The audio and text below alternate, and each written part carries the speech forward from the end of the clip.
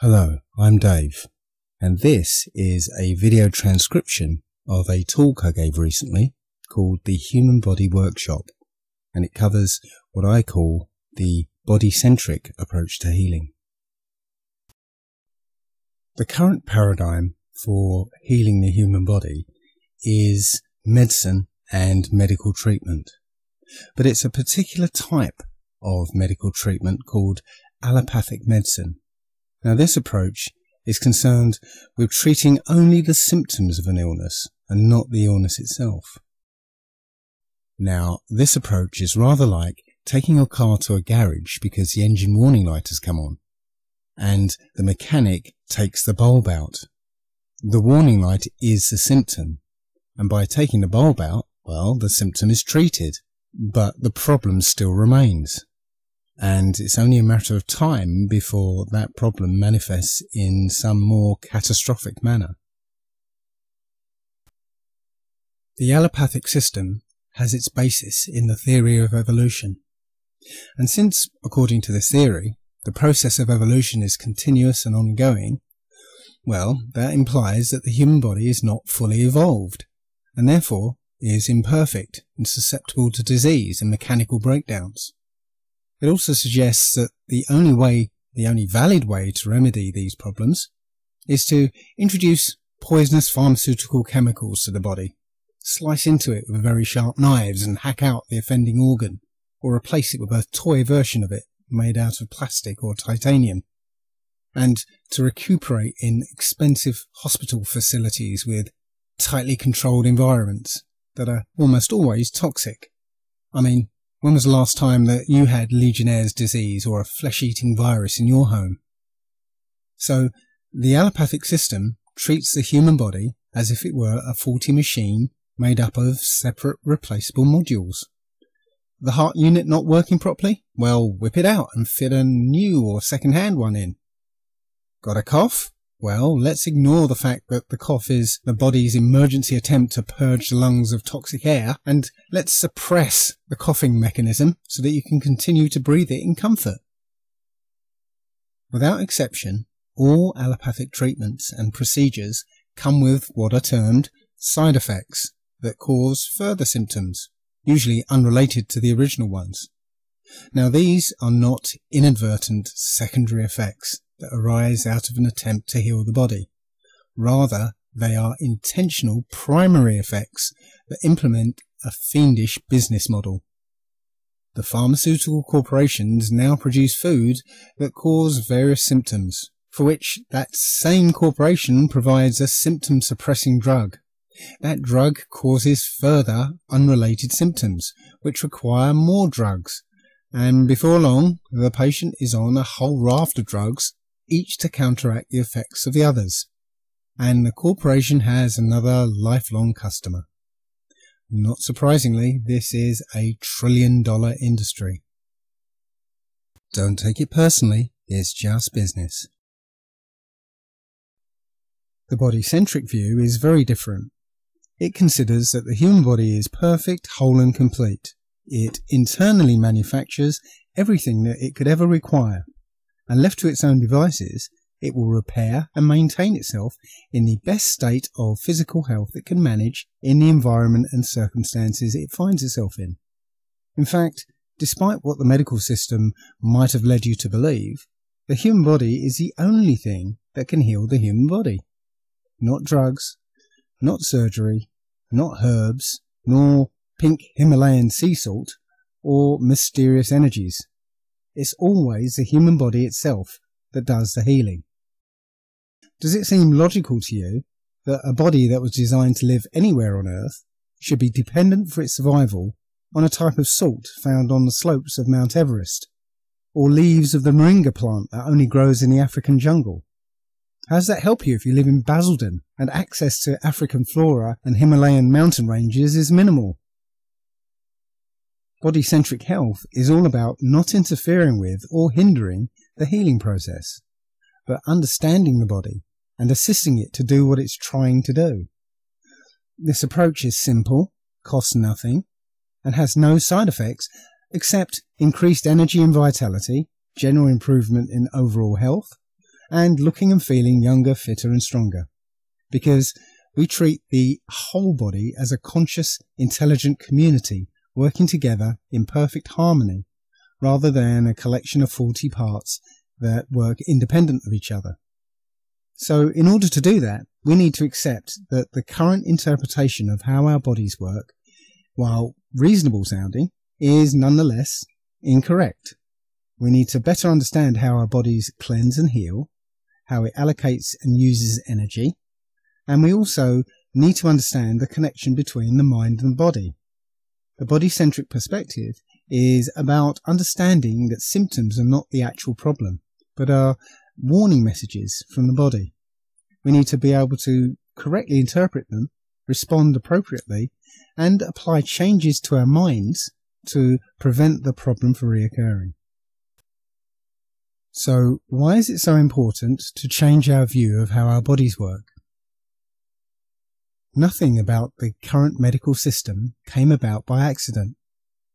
The allopathic method of treatment did not reach its position of preeminence because its healing methods or success rate are superior to other forms, but because it was engineered into place by massive amounts of money from the same group of people who have publicly stated time and time again that their agenda is to reduce the human population by 90%, which is a euphemistic way of saying we want to kill 6.5 billion people.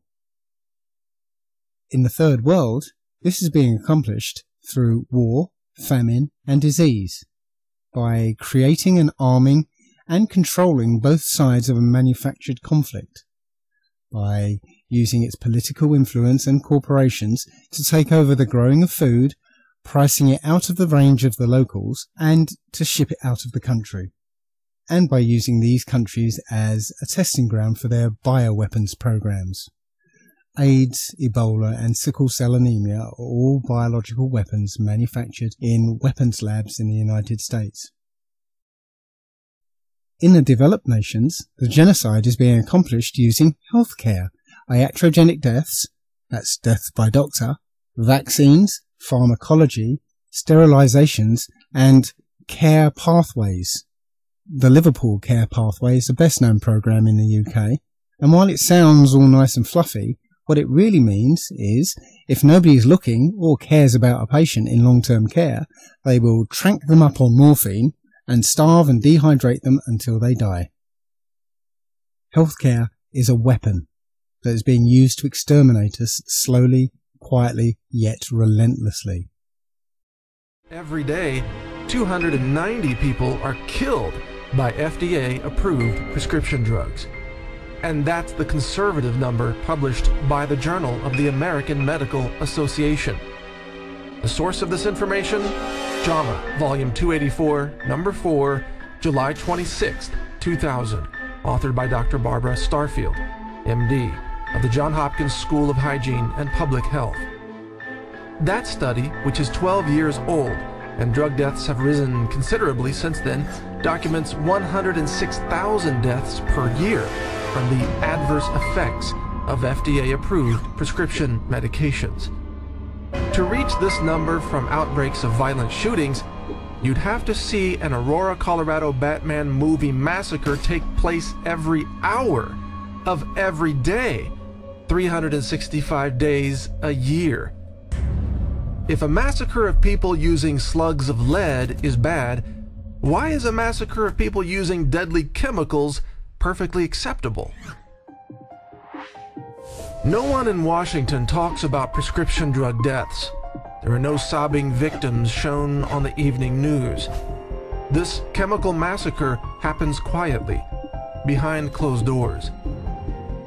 Yet to achieve this level of mass death in the world of plane crashes, for example, you'd have to see a jumbo jet airliner crashing into the ground every day of the year. But that's only the beginning of the mass death caused by modern medicine, where greed-driven doctors are routinely bribed by the drug giants, and thereby make the Joker James Holmes look like a Boy Scout in comparison. As Natural News has revealed, just one company, GlaxoSmithKline, had a bribery network of 49,000 doctors who received financial kickbacks to prescribe more glaxopharmaceuticals to more patients.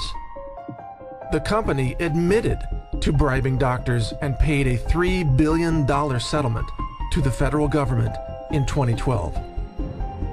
According to the report Death by Medicine by doctors Gary Knoll, Carolyn Dean, Martin Feldman, Deborah Razio, and Dorothy Smith, the medical establishment kills 783,936 people in the United States every year. Those deaths include 106,000 Americans killed from drug side effects, 115,000 Americans killed from bed sores, 98,000 Americans killed from medical error, 88,000 Americans killed from infections, 32,000 Americans killed from surgery, 37,000 Americans killed by unnecessary medical procedures, and much more. See naturalnews.com for links to the original data. The bottom line total comes to 783,936 deaths every year from conventional medicine, that's drugs and surgery medicine. It means you are 6,200% more likely to be killed by your doctor than by a homicidal shooter. According to the CDC's numbers from 2007, the total number of homicide shooting deaths in the United States each year is about 12,600. This is from Death's final data for 2007 National Vital Statistics Report at the Centers for Disease Control. This means that your risk of being killed by your doctor is 62 times higher than the risk of being killed by a homicidal shooter.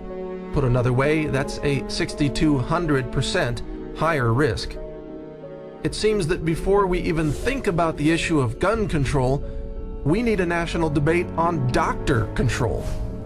After all, when doctors inadvertently kill people by prescribing deadly chemotherapy cocktails or deadly prescription drugs, they don't even get arrested for it. But they do get financial kickbacks, exotic vacations paid by the drug companies, free travel, free meals, and other perks of being a big pharma sellout. Plus, they're free to go on killing other people over and over again. While doctors obviously don't intend to kill people, they nonetheless keep doing so, as long as they get their bribes, kickbacks, and perks. If politicians really wanted to protect Americans from being killed, they'd call for restrictions on the prescribing of deadly pharmaceuticals. More important than gun control, what we really need now is doctor control, or big pharma control. The elite see this as a war on those that it considers weak, stupid, undesirable, or unfit to survive. If you succumb to their poisons, then you are weak. If you can't work out what is happening to you, then you're stupid. If your skin is the wrong colour, then you're undesirable. And if you're not part of their gang, you are unfit. In this day and age, survival is the best form of resistance. And your best chance of survival is to turn away from the medical system that genocidal criminals have provided you with and take back responsibility for your own health. So let's start with the food that we eat. If you get your groceries from a place like this, then it's not food that you're eating. I would say that 98 to 99% of what you find in these places is not actually food, but synthetic chemicals or chemical and textural extracts processed and artificially flavoured and coloured to look like food. The rotting meat in the delicatessen section is bathed in carcinogenic sodium nitrate and potassium nitrate to preserve it, and treated with poisonous carbon monoxide to keep it red and fresh looking. Food is not our friend. The first myth that we need to dispel is that food goes inside our bodies and somehow becomes part of us. It doesn't. Food doesn't go inside us. I know. We eat an apple and the apple goes inside us, but it really doesn't. Consider the donut. Everywhere you look on the donut, you're looking at the outside of it.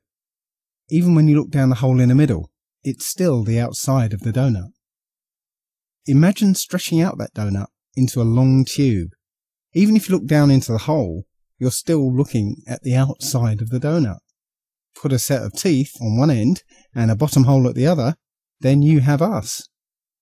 Food doesn't go inside us, it goes through us. Our intestinal lining is made up of modified skin cells, and our stomach is just a bulge and tube. If you were to carefully measure what you eat and what comes out of you, you'll find that 99% of what you put in comes directly out again. A very tiny proportion is absorbed into the body, but it too is ejected after performing a stimulatory action. And this is what food actually does. It provides a type of stimulation that the body reacts to. Imagine if you were walking through a forest and you accidentally brush against some stinging nettles. A chemical reaction occurs on the skin's surface, but inside the body, all sorts of processes are stimulated into action. Increased blood flow to the area, white blood cells are produced. There's a histamine response, culminating in a painful, itchy welt under the skin. The stinging nettles didn't penetrate the skin or become part of it. It merely stimulated an internal reaction. When you eat, the chemical content of the food contacts the modified exterior skin cells and stimulates an internal reaction. And that reaction is provoked because the food is toxic to some degree, and the body responds in order to protect itself from it. Another common misconception is that food provides the body with energy. It doesn't. In fact, the opposite is true. Food drains the body of energy while providing none. Not only does it take energy to raise a response to the stimulation that food provides, but it takes up to 80% of the body's energy to digest or get rid of the food. I mean, how do you feel after having a big meal? Do you feel energized and bursting with energy? Or do you feel tired, lazy and lethargic? Most people feel the need to eat 3 square meals a day, which means they're running on 20% of their energy all day, which is barely enough to keep you walking around. And it's partly why we find it so difficult to recover from illness and injury. We simply don't have the energy. And as I said earlier, most of what we call food isn't actually food.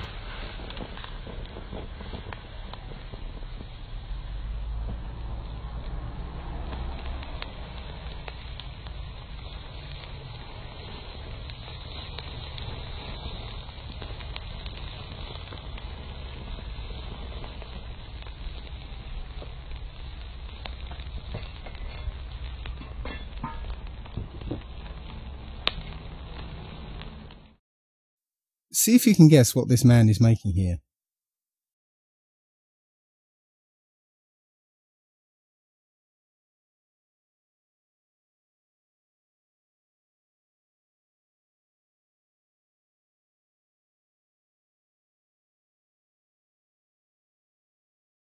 Yep, it's artificial lettuce from chemicals, and I would bet that they are symptom-creating chemicals at that.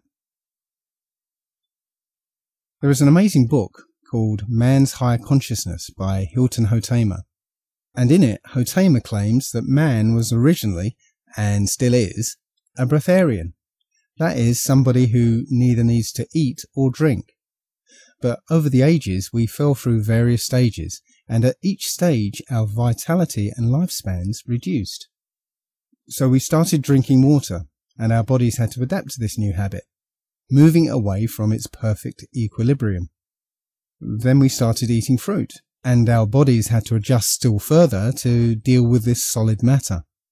And so our vitality diminished, and we became more susceptible to disease, and our lifespans reduced further.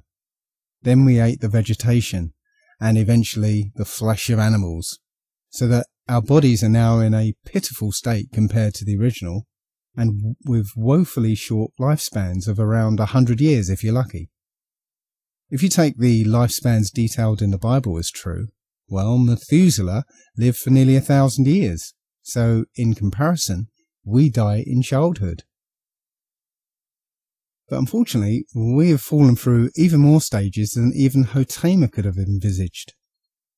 Burnt omnivore, reflects the fact that we alone of all life on this earth feel the need to burn our food before eating it.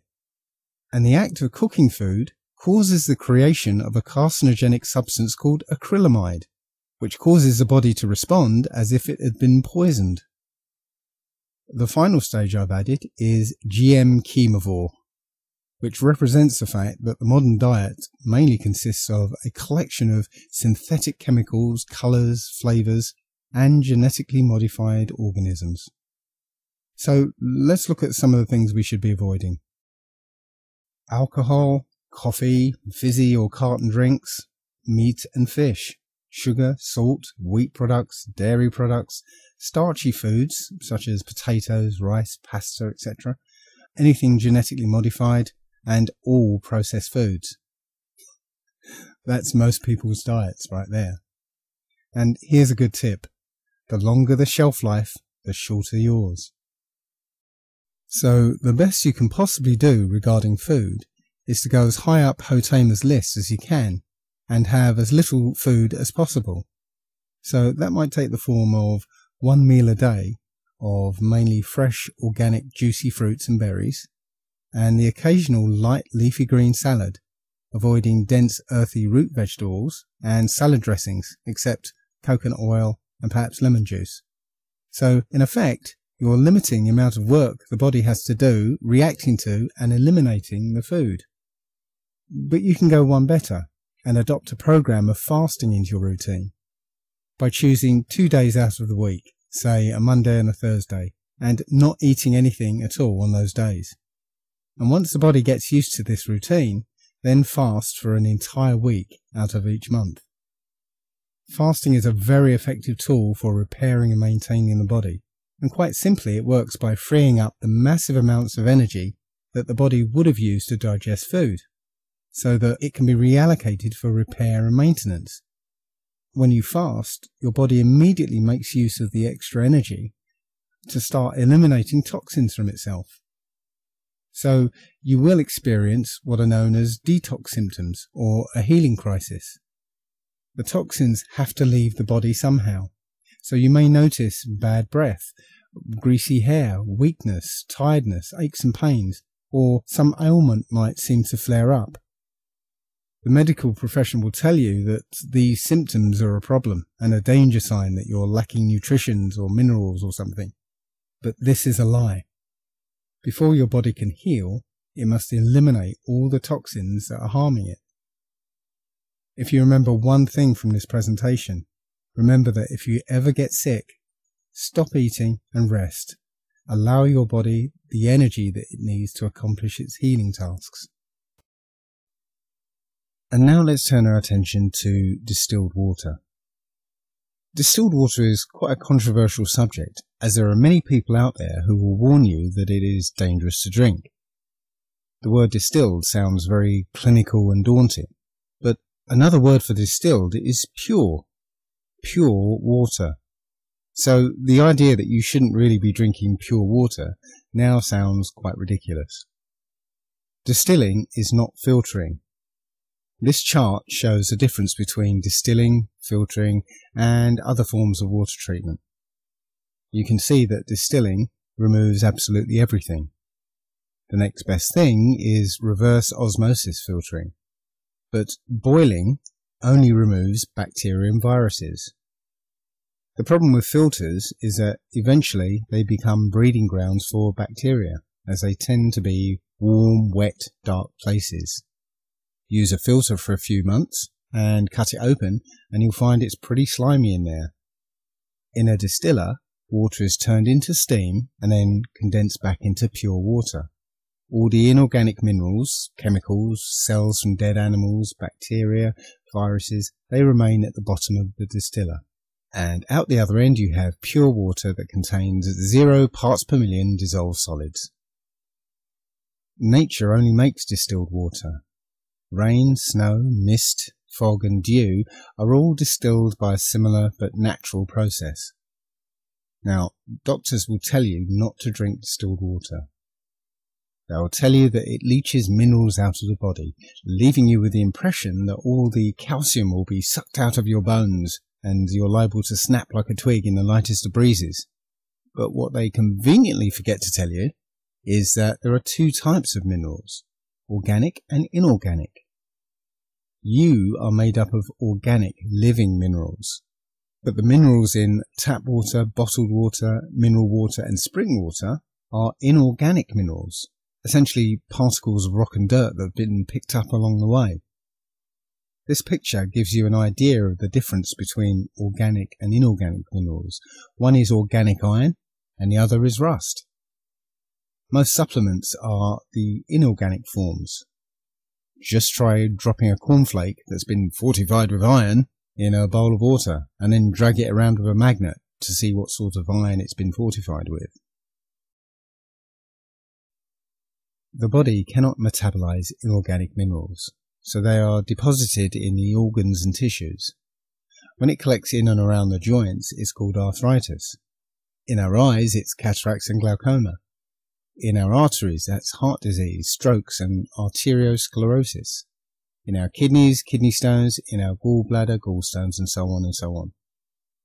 Distilled water dissolves and washes away inorganic minerals, but it doesn't touch the organic forms. We know this intuitively.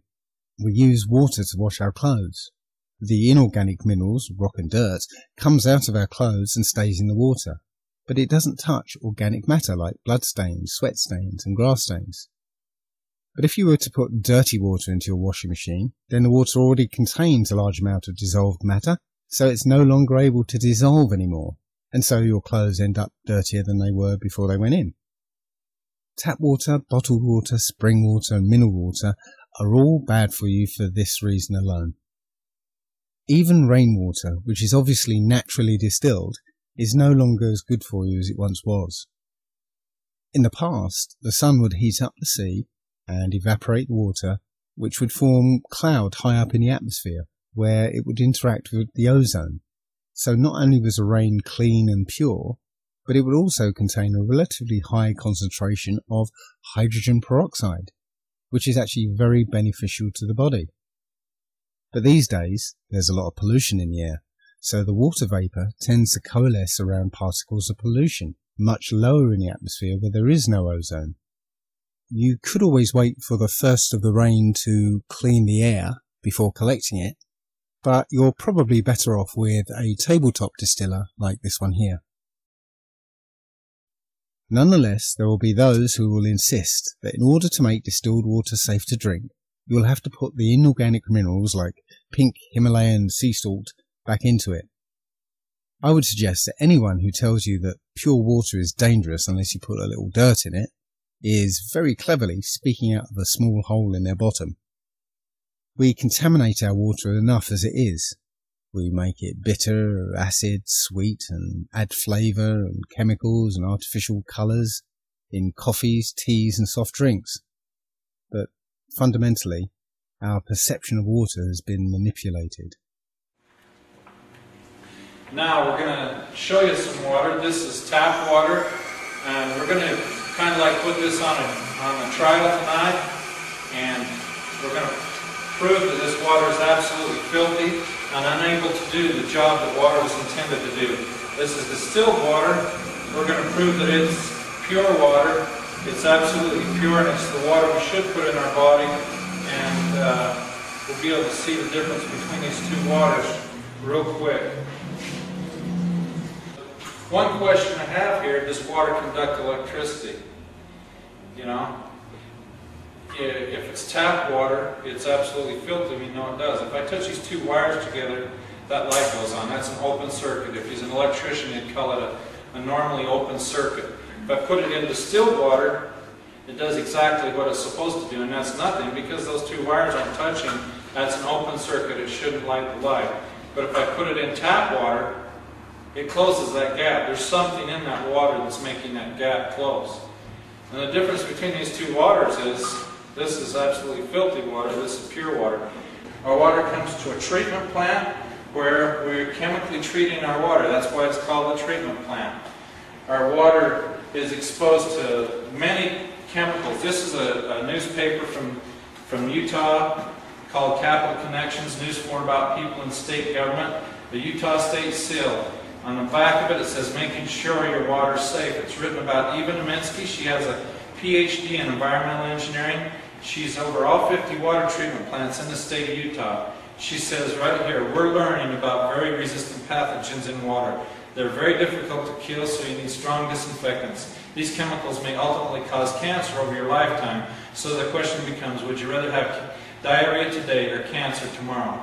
So who wants diarrhea and who wants cancer? Pretty good choice there, huh? That's the two choices we have, drinking tap water. How many cups of water are we supposed to drink today? 8 cups. This is 8 cups boiled down. That's what you're drinking into your body every single day. 8 cups of water. That's 8 cups. That's 1 day. This is 30 days. This is 365 days. And this is 10 years. How old are you? 45. 45. You've run 4.5 goes through your body. Okay? You divide that out, every one of you. That's what your body has to deal with, drinking tap water. That's why when we put the light in tap water, it conducts electricity. There's 80,000 chemicals in our water. In 1903, we had 3 people and 100 dying with cancer. In that 100 years till now, we've developed 80,000 commercially produced chemicals. And right now, 1 in 4 people die with cancer. And 1 in 3 people get cancer. And the cancer rate's still rising. And when you think about chemicals in our life, we wash our hair with chemicals, we brush our teeth with chemicals, we wash our clothes with chemicals, we have chemicals on our food. We're a chemical society. The only thing that takes that out of our body is the water we drink. Right here in the laboratory, let's take distilled water through the same journey the tap water's been on and make the light go on it. We'll have to add a lot of things to it. First thing we'll add to it is bacterium, virus, and parasites. I'll wash my hands in it. 5 parts per million will make this light go on, and we'll see just how dirty my hands are. Pretty clean hands, huh? The tap water is still hundreds of times filthier than the distilled water. But you know the real funny thing about it is, though, you won't drink this water now, will you? No. Why not? Because it has urine.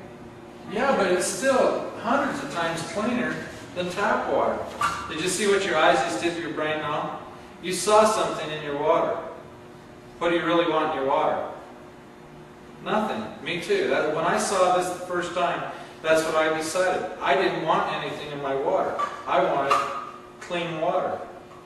But we can take it a little bit further and make the light go on. This is some of the inorganic minerals we get out of our distiller. We'll put some of that in there. We'll put some chemical from farms and factories in there. And we'll stir that around. So that's starting to look like Mountain Dew, right? That's what you're just thinking? Now we'll take it to the water treatment plant where we'll add a little bit of technology to it. And we'll stir that around and we'll aerate it a little bit, just like even Neminsky's talking about there. Add a little technology to the water. Right amount of chemicals we can make that awful looking water look just like tap water. Isn't that cool? Now let's see if we made it tap water. Yep. Now, according to Eva Neminsky, that's safe water to drink. You won't want to drink it now? Why not? It's safe. What's the definition of safe water? Won't cause diarrhea today. Let's see what we've done here with the TDS meter. This TDS stands for total dissolved solids. That means anything that's totally dissolved in the water will show up with a TDS meter. Now Ron, I want you to read this for me and tell me what parts per million that says. 0. 0, 0, 0 parts per million. Now tap water, right from Ogden City here, let's see what that's saying. 296, 308 now. 308. 308 parts per million. Now this water that Teresa wouldn't drink, let's see what that was. After I threw all that filth in there. 56. 54. for still, what, 6 times cleaner than tap water. Can you imagine how much filth is in tap water?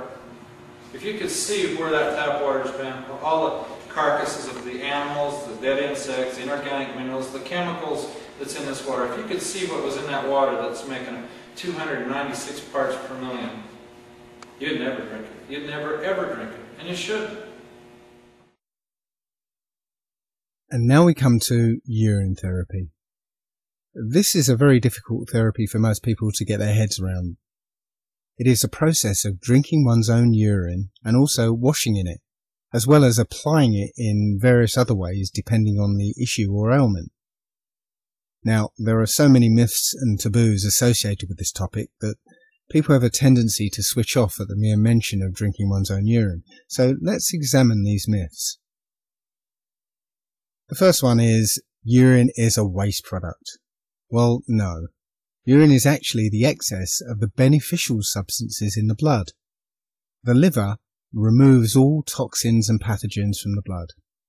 The kidneys receive the purified blood and regulates the amount of salts, vitamins, minerals, hormones, enzymes, amino acids and water in order to keep the blood in perfect balance, as having too much of something is just as bad as having not enough.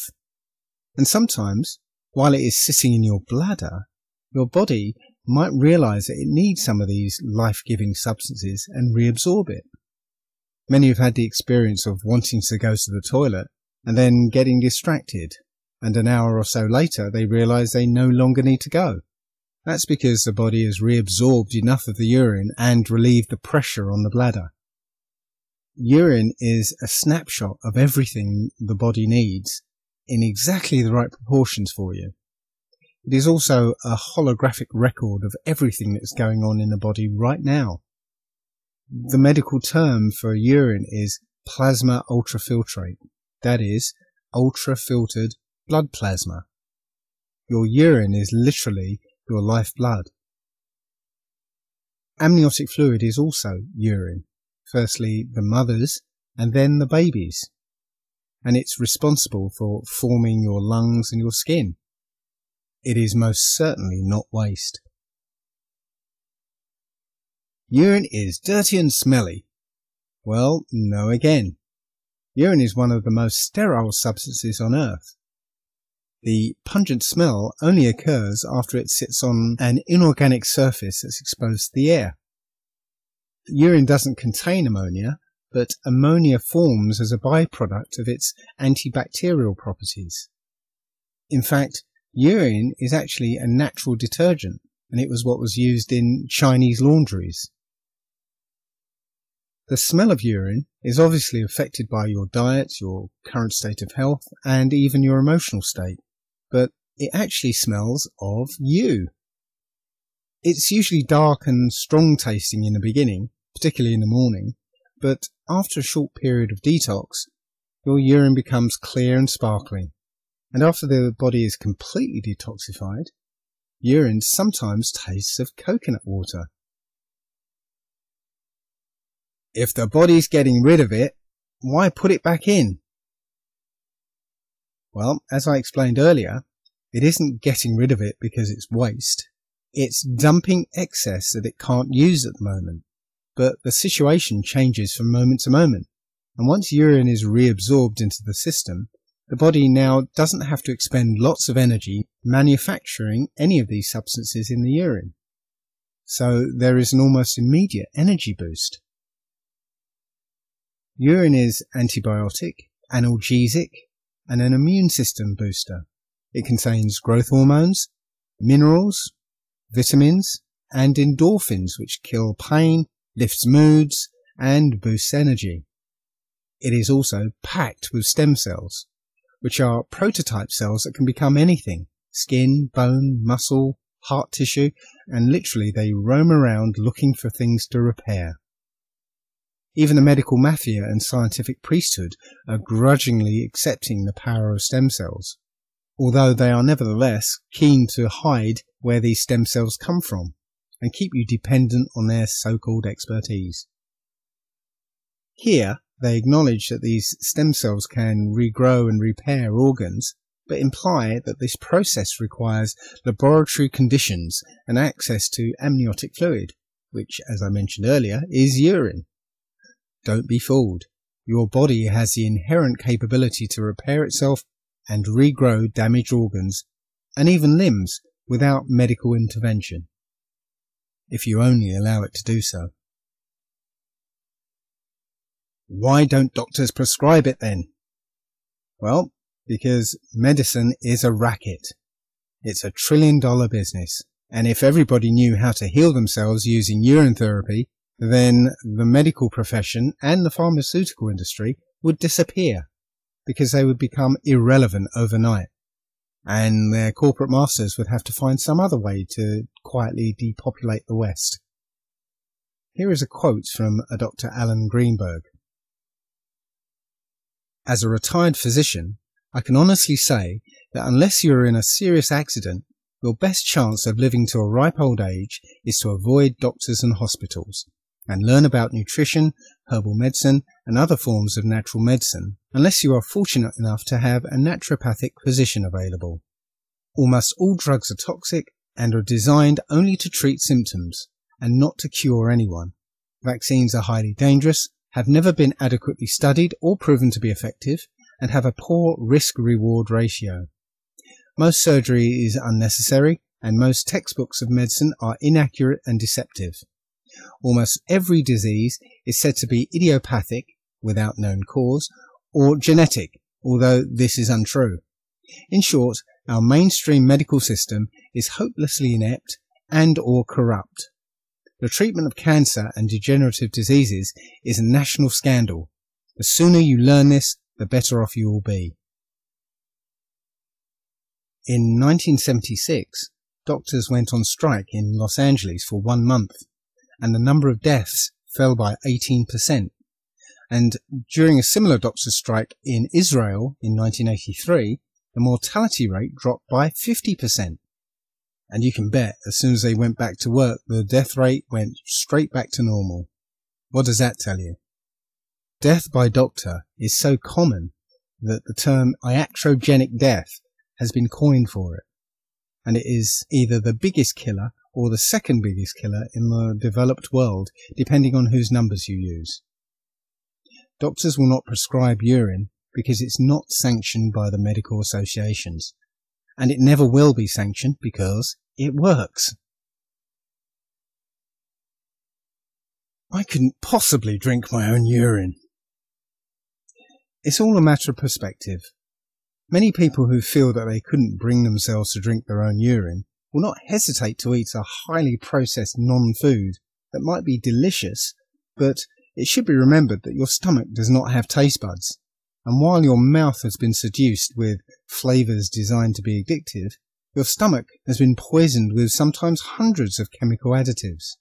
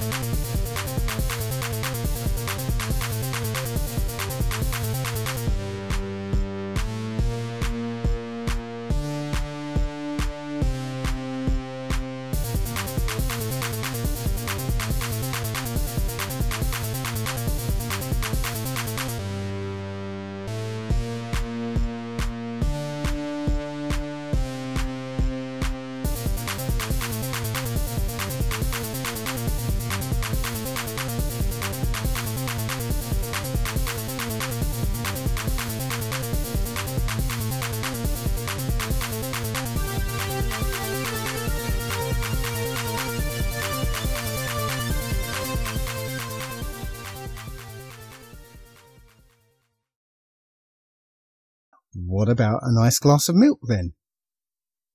Well, apart from drinking a cow's bodily fluids that are designed for a baby cow, milk also contains pharmaceuticals, antibiotics, and often pus from mastitis infections. Milk also stimulates the body into producing mucus. Adults don't require milk, and humans don't require anything squirted out of a cow. When you think about it, The purpose of cow's milk, I did most of my growing up on a dairy farm in Wisconsin. The purpose of cow's milk is to turn a 65-pound calf into a 400-pound cow as rapidly as possible. Cow's milk is baby calf growth fluid. That's what this stuff is. Everything in that white liquid, the hormones, the lipids, the proteins, the sodium, the growth factors, the IGF, every one of those is meant to blow that calf up into a great big cow, or it wouldn't be there. And whether you pour it on your cereal as a liquid, whether you clot it into yogurt, whether you eat it into cheese, whether you freeze it into ice cream, it's baby calf growth fluid. And women eat it, and it stimulates their tissues, and it gives women breast lumps. It makes the uterus get big, and they get fibroids, and they bleed, and they get hysterectomies, and they need mammograms, and gives guys man boobs. This is, cow's milk is the lactation secretions of a large bovine mammal who just had a baby. It's for baby calves. You know, I tell my patients, go look in the mirror. Now, do you have big ears? Do you have a tail? Are you a baby calf? If you're not, don't be eating baby calf growth fluid in any level. There's nothing in it people need. Why not have a Coke instead? Well, immediately after drinking a Coca-Cola, the massive amount of phosphoric acid prevents the immediate vomiting up of the 10 teaspoons of sugar it contains.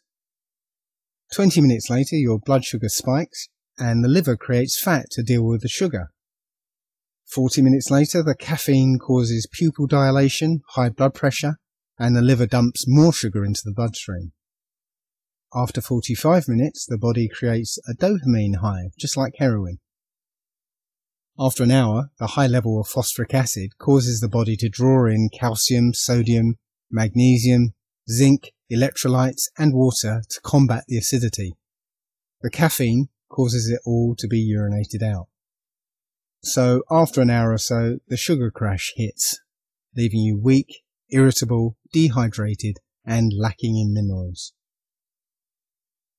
So what about eating meat? If you still think that eating meat is natural, then don't go to a supermarket and pick up a cellophane-wrapped slab of meat. Go out to the woods and catch your prey with your own hands, and eat all of it without cooking, seasoning, or sauces. And you'll soon realize that you're eating dead animal flesh, which ends up in a long intestinal tract not designed to have rotting meat in it. Drinking your own urine is 1,000,000 times better for you than any of these bizarre practices. I could never put wee on my skin. Well, if you've ever used a moisturizer, then chances are you already have. Urine is literally the only moisturizer, and in almost all lotions, moisturizers, hand and face creams, if you look at the list of ingredients, you're likely to find urea or uric acid or ure something to disguise the fact that you're using cow, pig or horse urine. But of course, your own is better for you. It is also well known that supermodels use urine on their faces to remain young looking. And as I mentioned earlier, you've already done urine therapy and had it on your skin when you were a baby swimming in the amniotic fluid. So, how do you perform urine therapy? In a clean glass, capture the first urination of the morning. The first one in the morning is important because while you slept, your body used all the energy you saved by resting to produce everything that it needed. So the morning urine will be the most nutritionally dense, for want of a better phrase. You capture it midstream, that is, you miss the first few teaspoons and the last few. Drink almost all of the captured urine within 15 minutes, keeping some aside for other uses. You can mix it with fruit juice or distilled water, or you can take a deep breath, hold it while you drink it all down in one go, and while you're still holding your breath, you drink a mouthful or two of distilled water or fruit juice, and then breathe out. Or you can just drink it down neat and stop being a pussy. So you use some of the saved urine to wash with.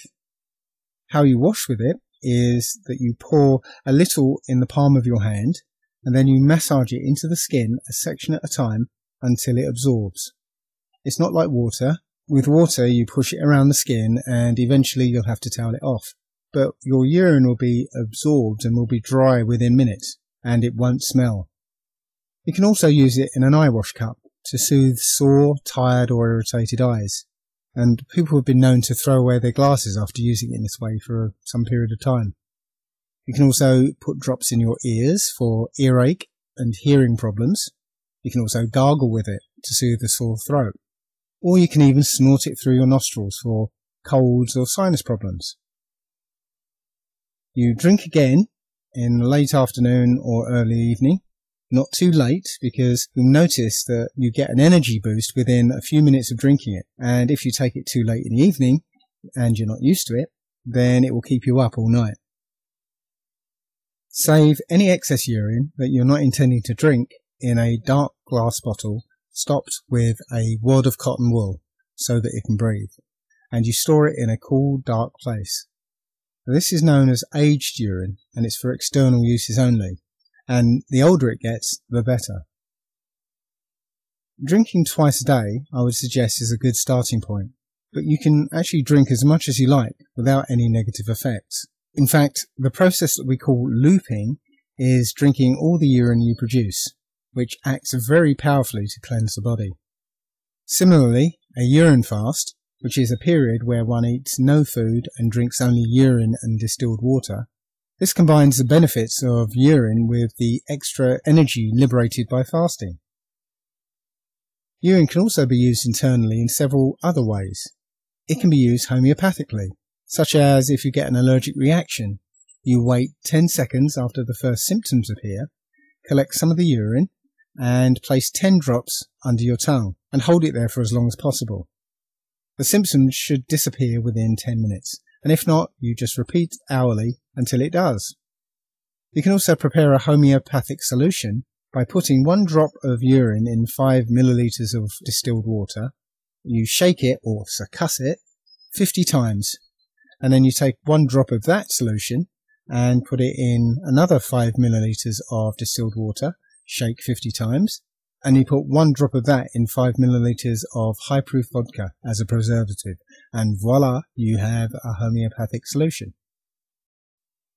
Externally, urine can be used as a foot bath.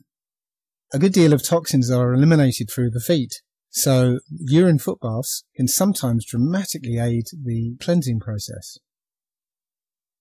Another very powerful external use is known as a urine pack, and it is very useful for healing many things, including cuts from little nicks and paper cuts to deep lacerations, which we might imagine would need stitches.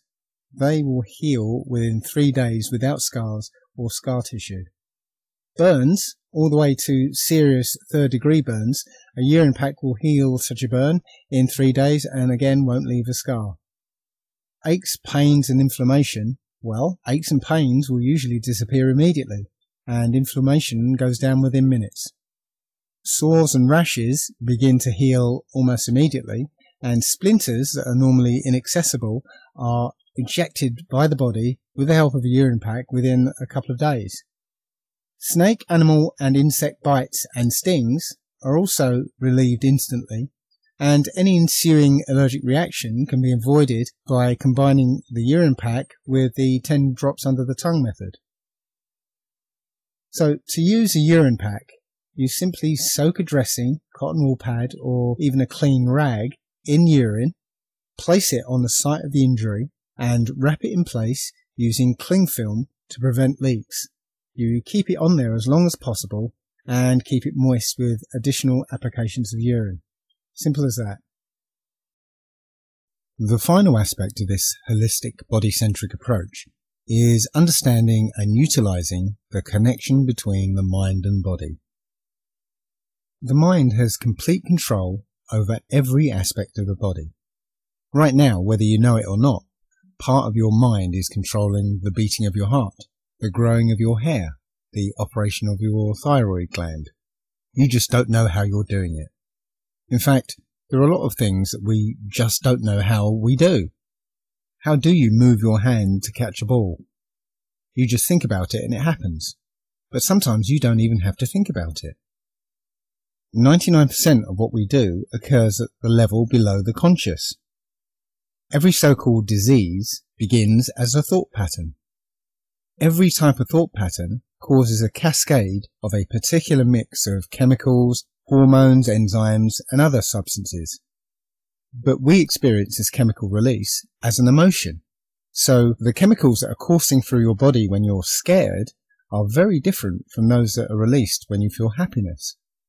This chemical release is an emergency response to the thought pattern in order to prepare your body for the consequences of that thought pattern.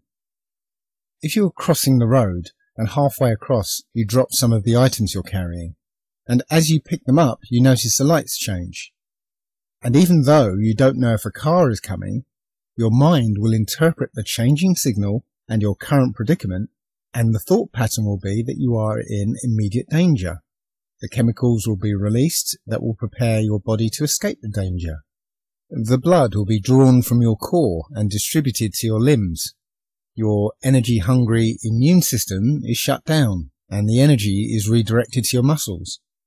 Your higher brain function is shut down so that you will act more quickly on instinct. But this is an emergency response, and the imbalances and chemicals are only meant to be experienced for short periods.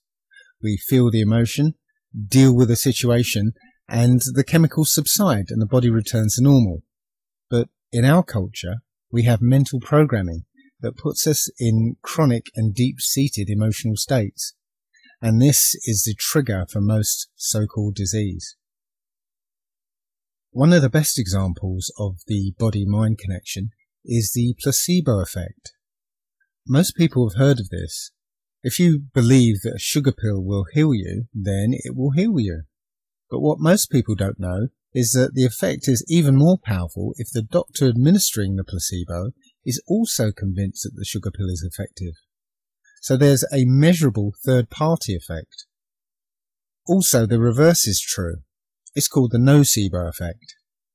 If a doctor tells you that you're going to die in 3 months and you believe him, then you'd better get your affairs in order because your body will find a way to make it happen. This is why the number of deaths from smoking-related diseases rose sharply after warnings started appearing on cigarette packets. Doctors always seem to want to use the nocebo effect. They almost always give you bad news, and when they do, they make sure that they describe these abstract processes so that you can visualize them and make them real. Or they will use the third-party effect I described earlier and call in your family and friends and explain and convince them that you're about to die and use them to heighten the nocebo effect on you. Another example are people who are suffering with multiple personality disorder.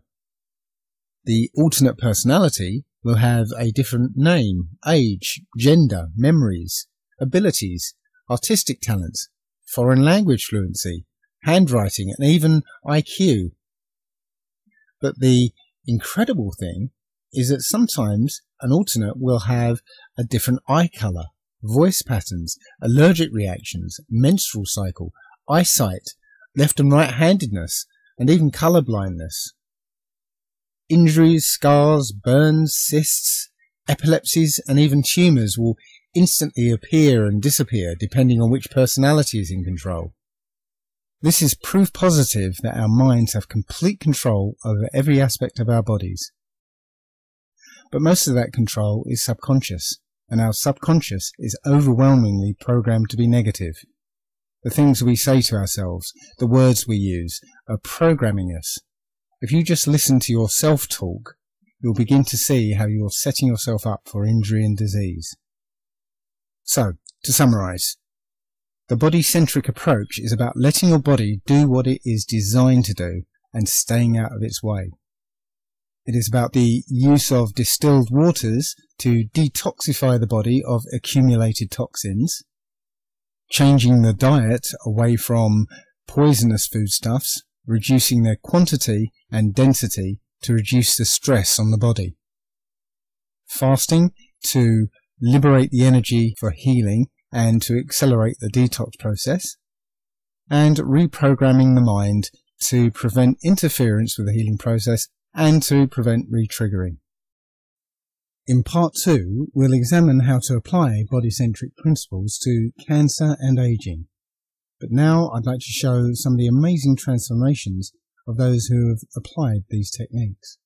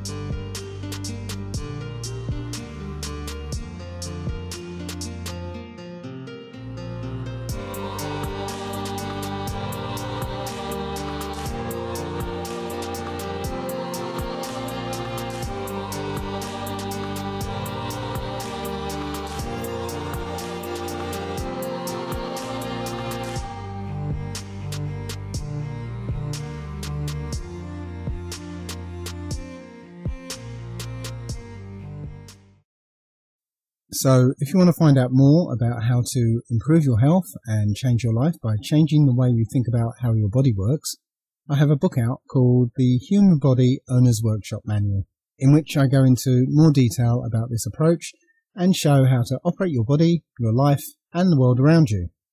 Or if you or anyone you know needs some help with healing, I can be contacted at dave@allegedlydave.com, or you can go to my website www.allegedlydave.com.